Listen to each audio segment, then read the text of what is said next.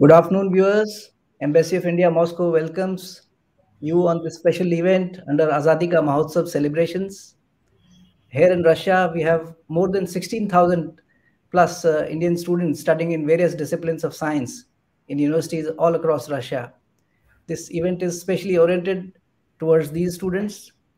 Viewers, as you know, 21st February is the birth anniversary of one of India's greatest scientists and leader, Dr. Shanti Swaroop Bhatnagar. May I now request Vigyan Prasad to play a small video about Dr. Shanti Swaroop Bhatnagar, please.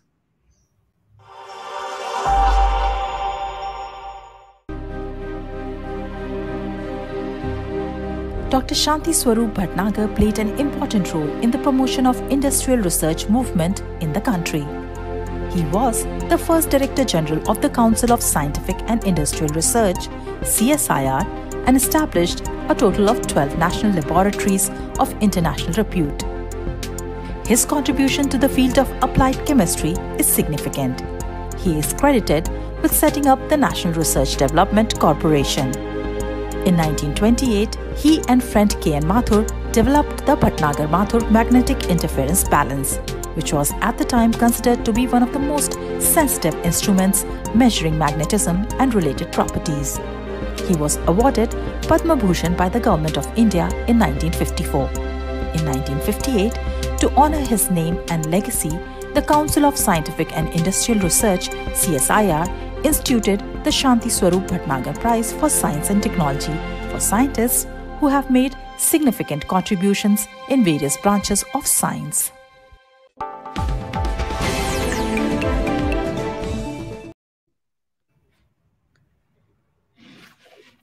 As you just saw, Dr. Bhatnagar has many firsts to his name. He was the founder director of Council for Scientific and Industrial Research, established in 1942.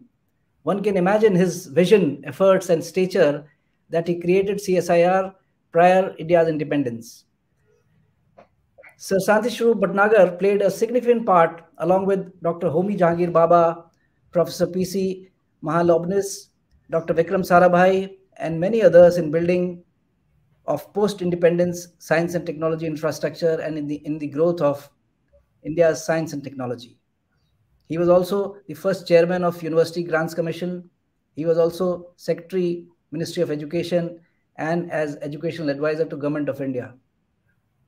Dr. Bhatnagar played an important role both in the constitution and deliberation of the Scientific Manpower Committee report of 1948, which served as an important policy document for the government to plan the post-independent science and technology infrastructure. To mention his academic contribution, Dr. Bhatnagar was also a university professor for 19 years, from 1921 to 1940, first at Banaras Hindu University and then at Punjab University. And he had a reputation of a very inspiring teacher, and it was as a teacher that he himself was most happy. He was also the one-man commission appointed in 1951 to negotiate with oil companies for starting refineries, and this ultimately led to the establishment of many oil refineries in different parts of India. He induced many individuals and organizations to donate liberally for the cause of science and education. Dr. Bhatnagar did considerable work in applied and industrial chemistry and solved many industrial problems for companies like Delhi Cloth Mills, J.K. Mills Kanpur, Ganesh Flour Mills, Tata Oil Mills, Bombay Steel Brothers, and many others. However, Dr. Bhatnagar persistently refused to receive any monetary benefit arising out of this applied and industrial chemical research for his personal ends and utilized all such remunerations for strengthening research facilities at his universities. Besides all his scientific prowess, Dr. Bhatnagar loved writing poetry, particularly in Urdu. And as you just saw, he was awarded the Padma Vibhushan in 1954 by the President of India. In his honor, Council for Scientific and Industrial Research has instituted a prize, Shanti Swaroop Bhatnagar Prize, which is given to the most outstanding contribution in various science disciplines to Indian scientists every year. Viewers, today, to give an expert talk on the occasion of the birth anniversary of Sir Shanti Swaroop Bhatnagar, we have another distinguished scientist and the current Director General of CSIR, Dr. Shekhar Mande. Welcome to you, sir. Thank you very much for honoring us on this occasion and coming for this talk. Dr. Mande is a structural and computational biologist. He holds his PhD in molecular biophysics from Indian Institute of Science. Besides working as hands-on scientist in various significant laboratories, he has also headed National Center for Cell Sciences in Pune, India. He was also awarded in 2005 the prestigious Shanti Swaroop Bhatnagar Prize for Biological Sciences, which you know is the highest science award given for outstanding contribution. He's a member of numerous prestigious bodies and heads various committees on science and technology. May I now request you, sir, to enlighten the viewers on this important occasion. Thank you very much, Dr. Shrotia. First of all, it's a great delight for me to be able to be present with all of you on the occasion of birth anniversary of Sir Shanti Swaroop Bhatnagar. I'm enormously honored that the Embassy of India in Moscow and all of you chose me to give this talk today about Indian science. And what I'm going to do is I'm going to mostly restrict myself to post-independent science that has happened in the country and how we have developed an ecosystem which Sir Shanti Swaroop Bhatnagar, and as correctly mentioned by Dr. Shrotia, Dr. Homi Bhabha and Dr. Vikram Sarabhai played very, very important role in shaping India's SNT in the post-independent world. So what I'm going to do is I'm going to actually talk to you about generally about how science and technology developed in the country, but also I'm going to talk to you about what all kind of work we have done during this period, what did not exist at the time of independence, and so on and so forth. But before we come to independence, I would like to note that Sir Shanti Swaroop Bhatnagar was not only a very influential figure in founding CSIR and NRDC, but also he had profound influence on Banaras Hindu University, of which he actually wrote the Kulgit, on the Punjab University in Lahore, where he carried out a very seminal work, which he worked very also closely with oil industry, and thereby demonstrating to the world and to the country that basic science and research goes hand in hand also with industrial research and discoveries and so on and so forth. Dr. Bhatnagar was also largely responsible in the formation, during the formation of Atomic Energy Commission and TIFA Mumbai, and we will see that during my talk a little later. But before I go to post-independent era, I want to trace general history of Indian innovations, and I'm going to trace it for roughly about 300,000 years old. So 3 lakh years old, even before humans actually started making colonies, and how humans actually used to live in our subcontinent. And this is a picture that I took. I had gone for a trek in December in the Aravallis, and I found a site, rather it was known this site, but I mean it was knowledge to me, very close to Delhi, about an hour's drive from Delhi, where plenty of such artifacts that I have shown you on this particular figure exist. The artifact that I'm actually trying to show you here is a tool that prehistoric humans typically used for foraging their food. So this is, I recall when I said that before we started forming colonies, humans used to use tools. They used to roam around in groups of 10 or 20, and they would actually try to get food from whatever they could get. And they used tools like this, and it is believed that this tool was made using something called a levelized technology. It is dated something like 100 to 300,000 years old. But if we fast forward, so it essentially shows that many people have actually lived in this particular era in our geographical region. And when we fast forward to roughly about 2,500 BC, 2,500 to 3,000 BC, and by then we already had begun forming colonies. Roughly about 15,000 years ago, humans started forming colonies, adopted agriculture, and started also rearing cattle and so on and so forth. But 2.5 to 3,000 BC, the culture was at its peak. And the statue that you see here is a very iconic statue that was discovered in the Mohenjo-daro and Harappa excavations. This statue is made up of bronze. And remember, we are talking roughly about 5,000 years ago. This goes on to show that casting of metals and making metal alloys was known even 5,000 years ago in our own subcontinent. And in fact, this statue was made by a technique called lost wax techniques, which is used even today to make artifacts in today's times. And actually shows how advanced our civilizations have been in our geographical era. So if you ask a question that how did actually human migrations really begin in India or in our subcontinent, multiple studies actually have proposed multiple theories. And the two theories which are actually most prominent are the ones that have been proposed by David Reich and Lalji Singh and Thangraj in Hyderabad. And that actually appeared on the cover of Nature some years ago. And the other one has been published by Professor Ashok Singhvi's group about 4 years ago, once again in Nature. And both of them argue that humans have actually existed in our neighborhood for a very, very long period. And while they were settled here, they also made significant advances in science and technology and adopted these as tools for our progress. And two examples I showed are only at the tip of the iceberg. There are many, many such examples that we actually see even today across India, which have been dominant since the last 4,000 to 5,000 years. But we fast forward now to roughly about 1947. There is a period what we can rightfully call as the Dark Ages. In the Dark Ages leading to about 1947, we were denied the benefits or the fruits of modern and science and technology.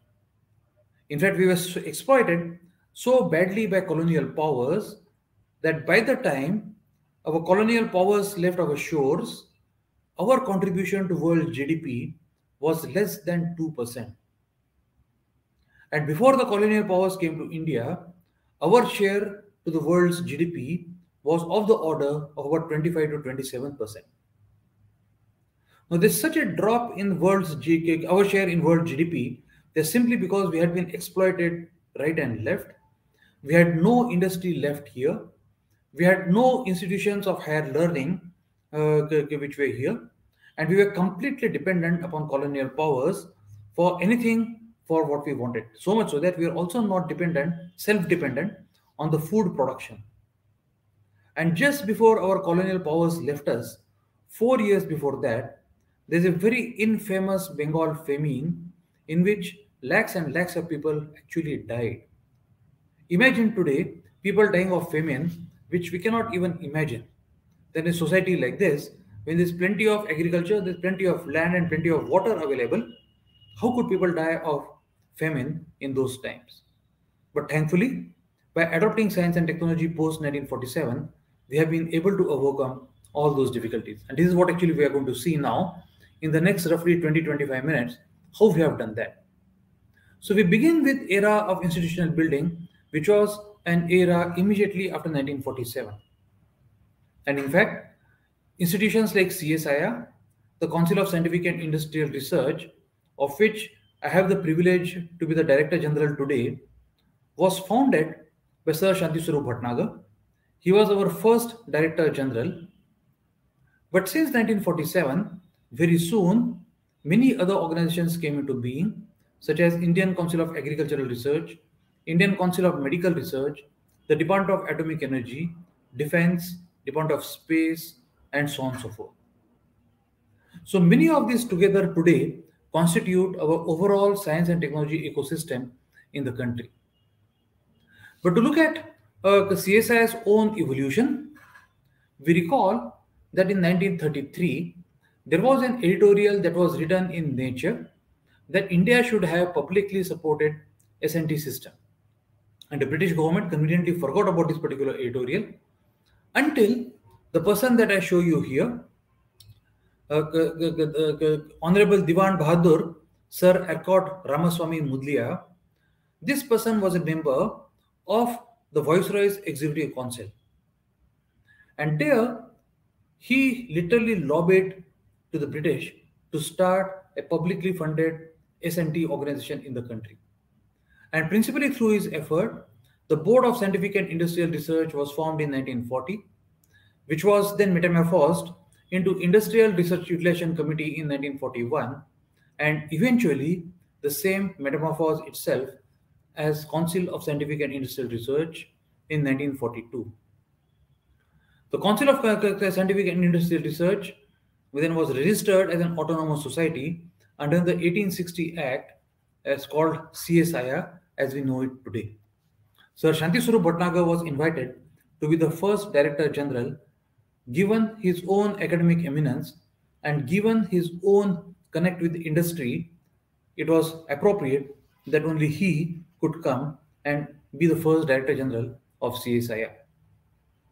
Sir Bhatnagar himself, some years later, wrote in Nature that what would be the overall idea of CSIR, and I'm going to quote from him, and he says, "The scope of work in each laboratory of CSIR could perhaps be described to be of the form of a continuous spectrum, at one end of which research work of the purest academic type and of the highest quality is carried out, and at the other, the technical development of processes and equipment proceeds by stages."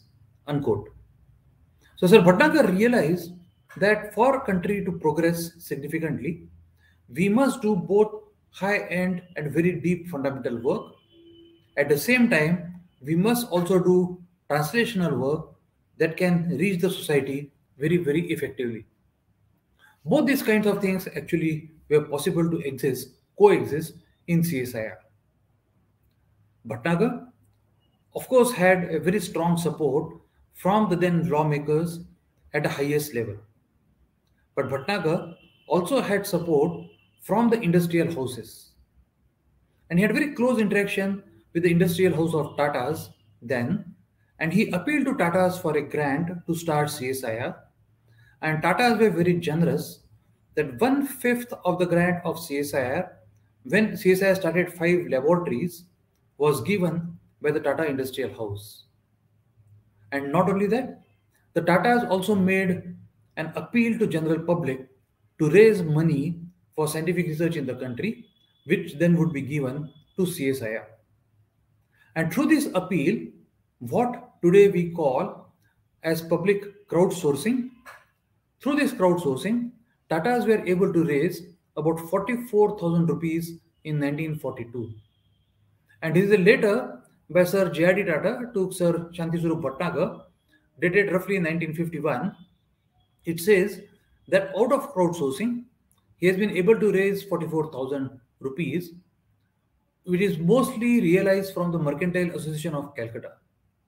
But then he goes on adding one very interesting statement, and he says, "I am disappointed that the response from the general public has been so poor, particularly from the general public of Jamshedpur, whose contribution amounts surprisingly to a low figure of only rupees 501.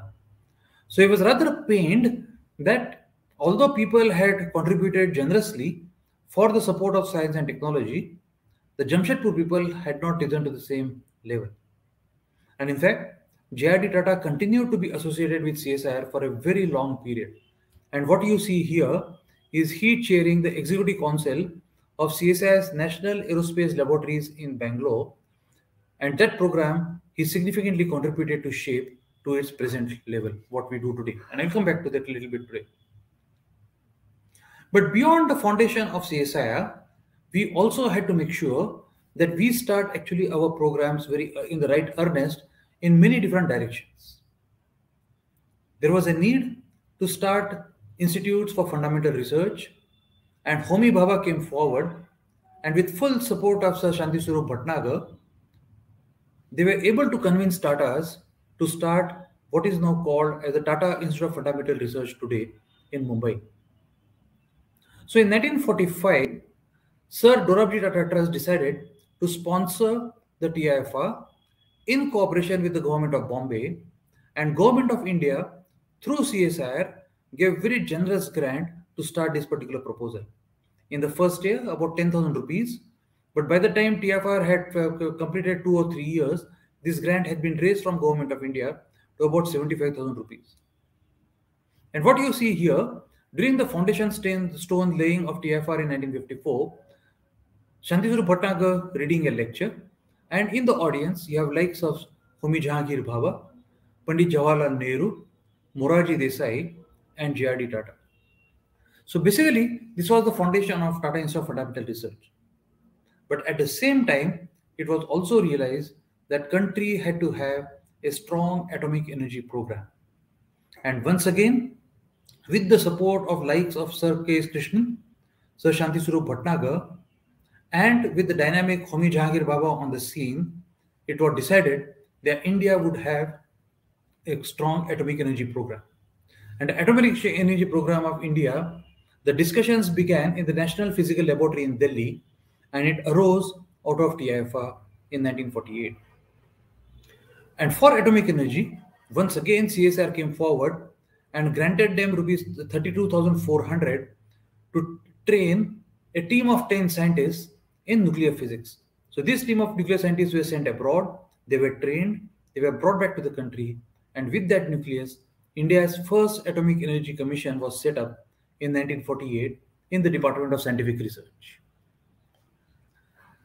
If we could move forward, fast forward to today's date, what we see is that around the time of 1950s and 1960s, many educational organizations in the country were founded. Many universities, the new IITs started emerging, and so on and so forth. And to the extent that today, we have in the S&T ecosystem, on one hand, we have the strategic organizations such as the defense, the space, and atomic energy. On the other hand, you have excellent human resource development agencies such as IITs and universities. But in between the two, we also have national laboratories of the government, which are essentially CSIR, ICMR, ICAR, and the autonomous organizations of Department of Science and Technology and Department of Biotechnology. So in a sense, what we have evolved today are the fruits that were being sown in the 1930s and 1940s about the foundations of different S&T organizations in the country. And through this, what have we achieved in the last 75 years? As we celebrate Azadi Ka Amrit Mahotsav, we must recall what have been achievements of science and technology in the growth of our country. And let us look at a few examples of those. The first and foremost, actually what you see, is although our GDP was very, very, very low in 1947, it has risen dramatically in recent years. And the GDP continues to grow continuously. To the extent, today, the Honorable Prime Minister of India desires that our GDP should cross 5 trillions in a few years from now.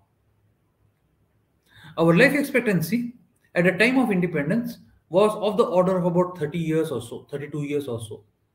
It has risen dramatically to about 70 years in recent times. The number of children who used to die below the age of 40 during the 1950s was so high, and that has very dramatically dropped down today. So if you look at all the economic parameters, and if you look at all the social parameters, indeed, we appear to have made a very significant progress.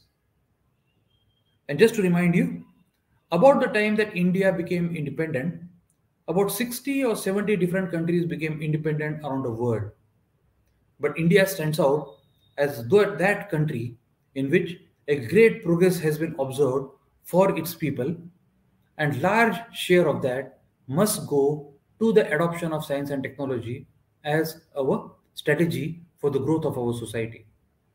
And let us look at a few examples how we have done in the science and technology based solutions in these last 50 years, last 75 years. If we actually go to our pre-independent era, this era can be characterized as that of individual excellence.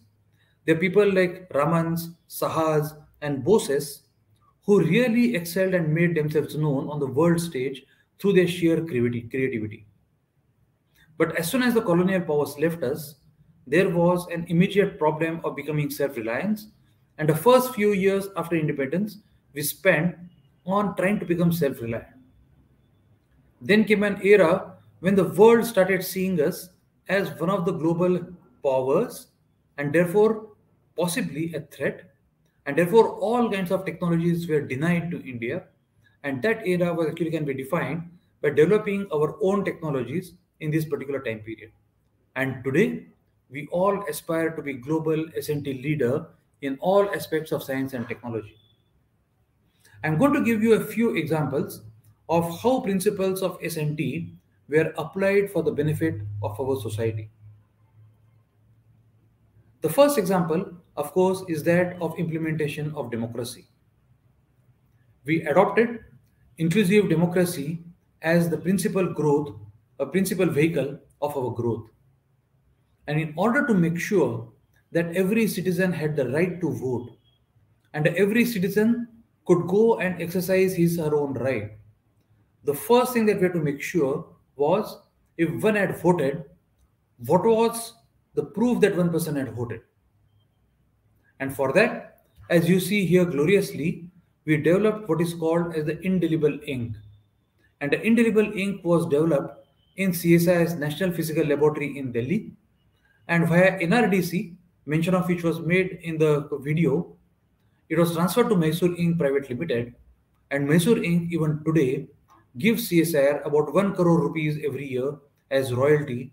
So at any point of time there are elections held in India, CSIR gets royalty out of the indelible ink.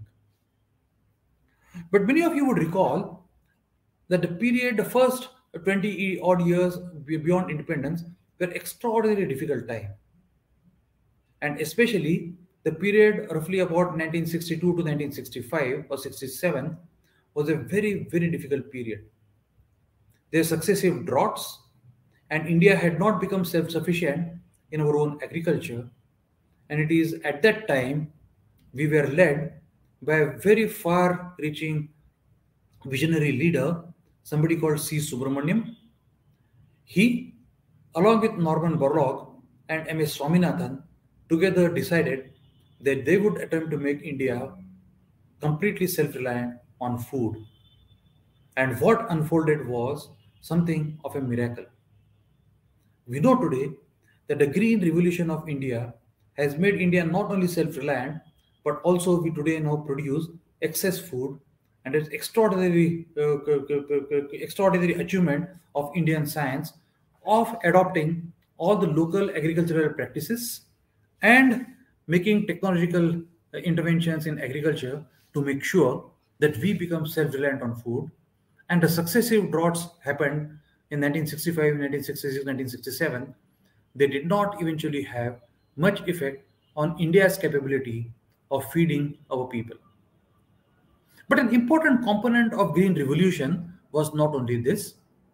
One of the important components of Green Revolution was also mechanization of agriculture and also development of agri-pesticides. And that mantle of mechanization and agri-pesticides fell upon CSIR. And what CSIR would do in such a period is CSIR rolled out the first indigenous tractor called Swaraj from its Central Mechanical Engineering Research Institute. To the extent that the people who made the Swaraj tractor, they eventually came out of CSIR and founded their own company. Today, we call this phenomena a spin-off. So a spin-off from CSIR's laboratory makes sure that we now also can mechanize agriculture on our own. And a large number of pesticides were also found in CSIR laboratories then and given to the companies for large-scale implementation across. One particular issue I told you in my earlier slides was children below the age of 5 dying, large number of children below the age of 5 dying at a time of independence. And for that, we had to ensure that we also develop infant food. And infant food in India, there were certain challenges to make. Some of you might recall that most of the milk available across different countries is essentially cow milk. Well, that in India, most of it is buffalo milk. But the storage of buffalo milk and making infant food formulations out of buffalo milk was an important challenge. In fact, all the experts in the world, including someone called William Redet from New Zealand and experts from Scotland who visited India in the 1940s and 1950s, dismissed the idea that buffalo milk can be converted into a formulation that can have a long shelf life. Now, this became a major technological challenge for our scientists. How do you convert buffalo milk into a formulation that can stay very long? And just as the Green Revolution was being unfolded across the country, another revolution was happening in Anand and in Gujarat, what is also called as the White Revolution. But the problem of converting buffalo milk into milk powder was eventually solved in CSIR's Central Food Technological Research Institute in Mysore. So Amul, that is the Anand cooperative of all the milk farmers, and CFTRI together came up with this solution of converting buffalo milk into milk powder so that it can be transported across India and could stay for several days. And in fact, in the early days, Amul milk powder tins, many of the young people here, your parents would remember that you used to get tins like this and used to carry a logo of CFTRI Mysore. At that came, the impetus for all of this came directly from the report of a committee that Government of India had formed to convert milk into something what we call infant food formulation, or also milk which could be transported across different parts of the country. So what I've told you is two major technological achievements, one that of Green Revolution and one that of White Revolution, which actually form the core ethos of our country. That whenever we have been challenged to do something, we have actually always risen to the occasion and we have done that. Whenever our society has faced challenges, we have risen and found technological solutions to that. What I show you here is a similar revolution that is currently being unfolded in the state of Jammu and Kashmir. As you know, the state of Jammu and Kashmir has seen very difficult time period. But we have to ensure that the people have means of self-sustenance there, especially the farmers. And what CSIR undertook on its own a few years ago is the cultivation of lavender in Jammu and Kashmir.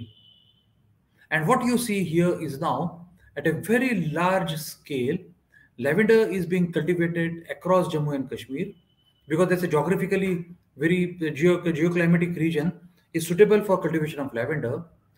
And the lavenders, which are high oil yielding varieties, they yield about 5 to 6 times more income to the farmers than the traditional crops. And as we speak, larger and larger area is coming under cultivation for lavender oil in the country, in Jammu and Kashmir. And what actually I had myself a chance to visit Pulwama and Kupwara in July last year, and I could see myself with my own eyes the kind of revolution that is unfolding as even we speak today. So what I said is that whenever there have been periods of challenges before the country, whether feeding the poor or whether giving infants proper food, nutritious food, or any other kinds, the science and technology community in the country has always stood up on its feet and made itself count to provide technological solutions for the country and its own people. So about 2 years ago, when the COVID-19 pandemic broke out across the globe, it was to be expected that India's science and technology community once again would gather its courage and address the issue more effectively in mitigating COVID-19 pandemic. And we are very proud that the kind of solutions that emerged out of different organizations in the country, whether it be it ICAR, whether it be it IITs, whether it be Department of Biotechnology Institutes or CSIR labs, together they have made India an extraordinarily proud nation. The kind of innovations that have been made during COVID-19 are phenomenal. I just want to give you 2 or 3 different examples that came out of CSIR. For example, when the testing was only PCR based, RT-PCR based, the CSIR labs decided that we could actually speed up the testing and bring down the cost if we used something called a CRISPR-Cas method. And based on CRISPR-Cas method, CSIR laboratory, the Institute of Genomics and Integrative Biology in Delhi, made the first CRISPR-Cas based diagnostics for COVID testing. Is a lateral flow assay, is a paper strip based assay that actually generates result whether a person is positive or negative. Similarly, a minor tweak in the swab collection method before RT-PCR also saves about 50% time and actually saves cost by about 30 to 40%. And this we call as a dry swab method was developed in the Center for Cellular and Molecular Biology in Hyderabad. Apart from diagnostics, CSIS scientists also recognize very early, in fact much ahead of the world, that the virus essentially is airborne. While the rest of the world was worrying about touching surfaces and hygienizing the place and sanitizing the places for the surfaces, we already had recognized the virus is essentially predominantly airborne. And for airborne virus, if we actually mix air with fresh air, there's less probability of transmission of the virus from person to person. And for that, we came up with ventilation guidelines that have been circulated across India to many different offices, residential areas, schools, malls, and so on and so forth. Similarly, if the virus is spreading through the air through respiratory droplets, we can also sanitize them by exposing them to UV. And what we have done is that by retrofitting the air handling units in many different buildings, we have been able to actually sanitize the air handling units or the ducts using UV light. And the most showcase solution that we have actually installed is that in the Parliament of India, in the Central Hall. So what CSIR scientists actually did then, multiple laboratories together, they came together, studied the aspect of how COVID-19 virus spreads through the air, did calculations and experiments to show how far virus can spread, the respiratory droplets can spread, and how it can be actually sanitized by a variety of methods. And this has yielded some very, very fascinating solutions which can eventually reduce the probability of transmission from person to person. Similarly, when the country was facing shortage of oxygen, the CSIR scientists together made something called pressure vacuum swing adsorption to generate medical grade oxygen. And a total about 120 plants have now been commissioned across the country by CSIR using something like 500 liter per minute capacity of generation of oxygen. And today we are very proud that organizations like DRDO, BHEL, L&T, CSIR, all of us have worked together and ensured that no district of the country would now ever feel shortage of oxygen in the coming times. In fact, all the organizations together joined hands and made sure that every district there is at least one oxygen plant. So these are the kind of confidence that we have worked with in the last 75 years. As I told you in the beginning, in 1947, we had been robbed of all our resources. And we have been literally raised like slaves with the mentality that anything good that happens only happens in the West. We also had been told that we did not have our own culture and the modern culture necessarily comes from West. And all of these were false narratives.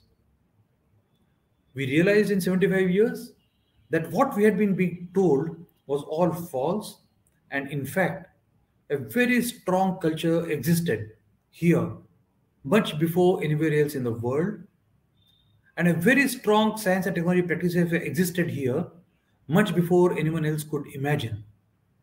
And these practices had actually made our culture as one of the greatest cultures on the planet. Let us also look at some work. I'm going to take only two examples of when we talk of science and technology, of how people are creative and how people even advance the frontiers of knowledge. But when we talk of that, we must once again remember that every possible honor that could come on the people who have been extraordinarily creative is also being denied in the modern times by the West to Indian scientists. And I want to give you two dominant examples. The first one is that of Professor G.N. Ramachandran. Now, this person, what you see here today, and on the board, what he has drawn here are two fantastic examples of creativity. One, that of an alpha helix that was proposed by none other than Linus Pauling. And Linus Pauling got Nobel Prize for the structure of polypeptides then. Very close in time to the discovery of the structures of polypeptides was also discovery of the DNA structure by Watson and Crick and Franklin and Morins. The four of them discovered the structure of the DNA and they also got Nobel Prize.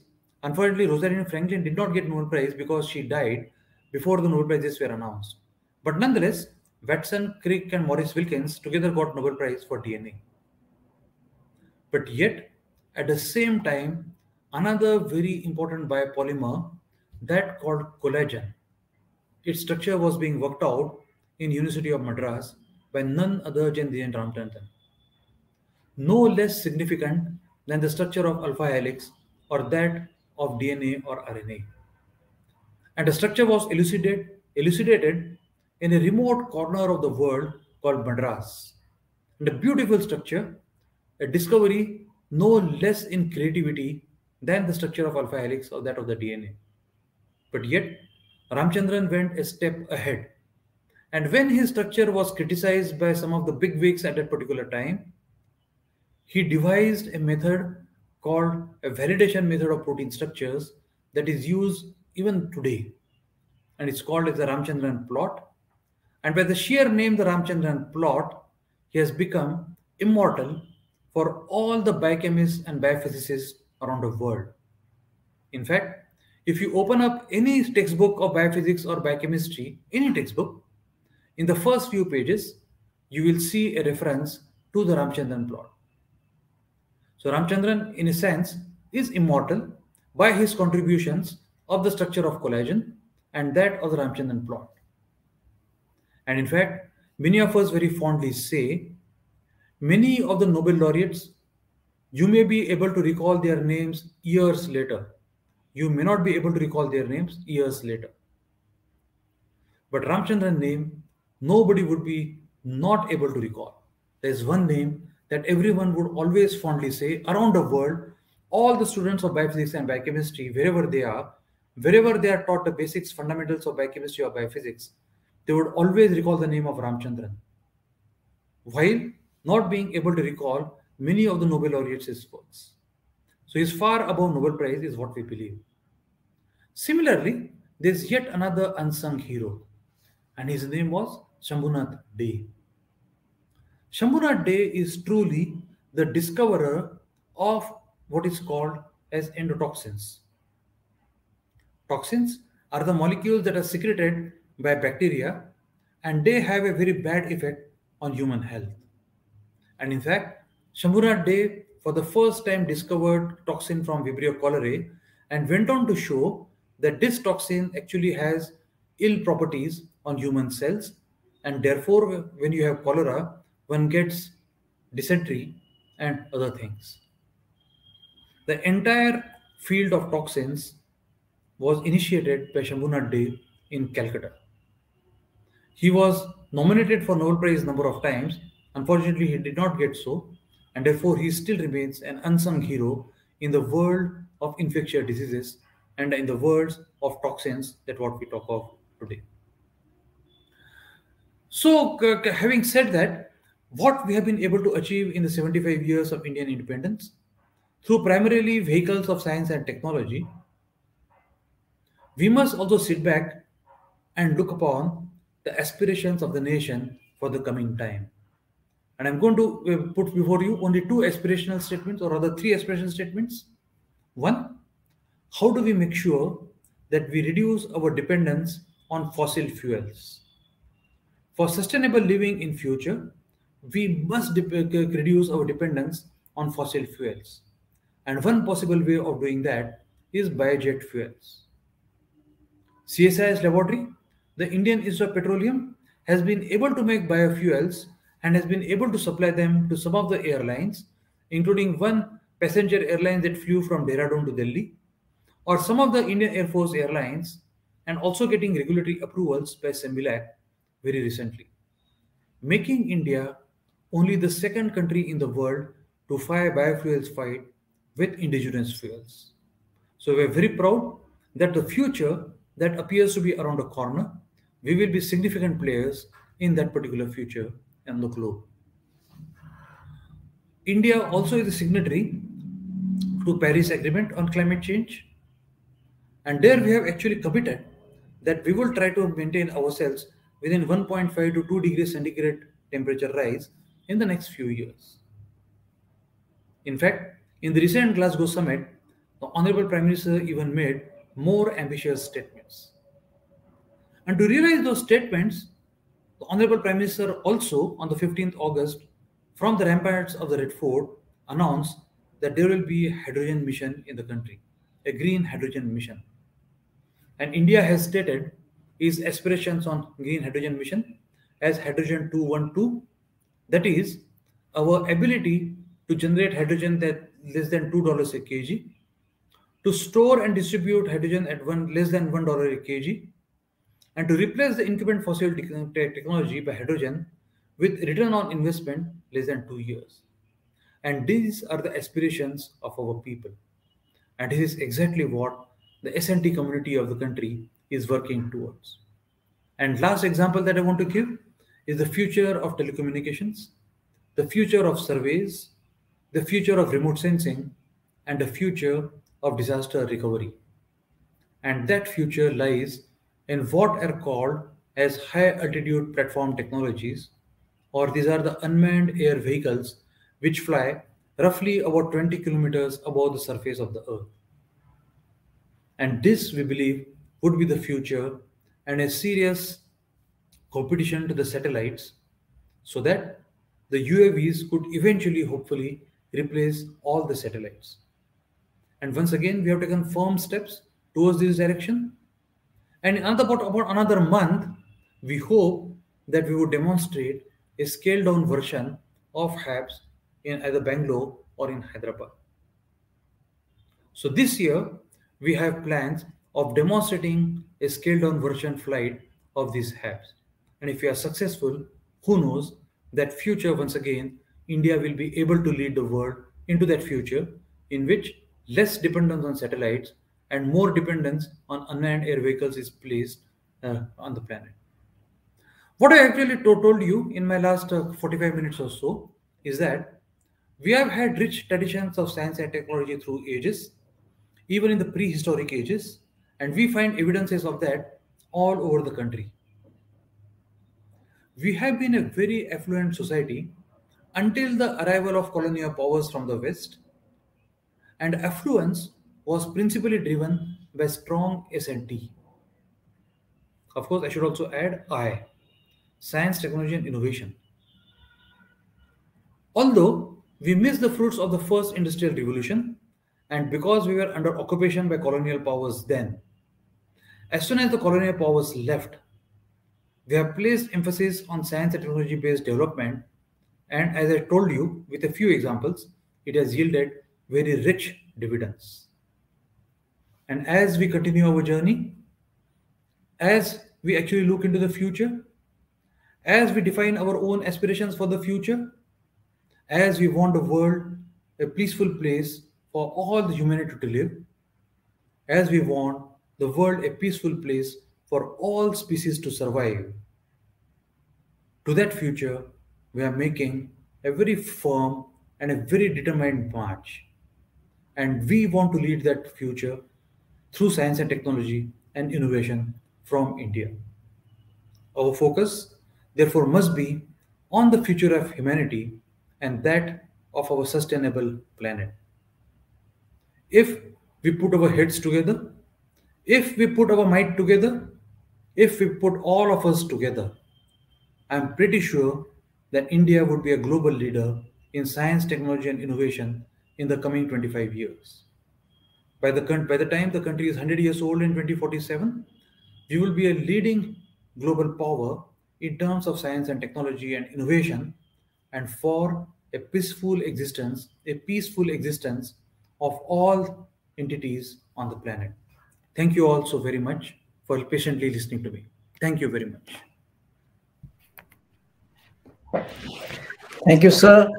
You touched various aspects of history and evolution of science and technology in modern India. We are sure the viewers, especially the younger generation, are inspired watching this today and will work to take forward the vision of Sir Shanti Swaroop Bhatnagar and many other leaders you mentioned in your talk. It was also the vision of Sir Shanti Swaroop Bhatnagar that scientific solutions should be oriented towards solving the problems of our society and industrial growth of our nation. So today's lecture is most significant to fulfill this vision of our leaders. On behalf of Embassy of India, Moscow, we thank DG CSIR for this inspiring talk. We also thank Vigyan Prasar for all the support in organizing this lecture and taking the country forward by popularizing science, technology, and innovation. Namaskar and happy viewing.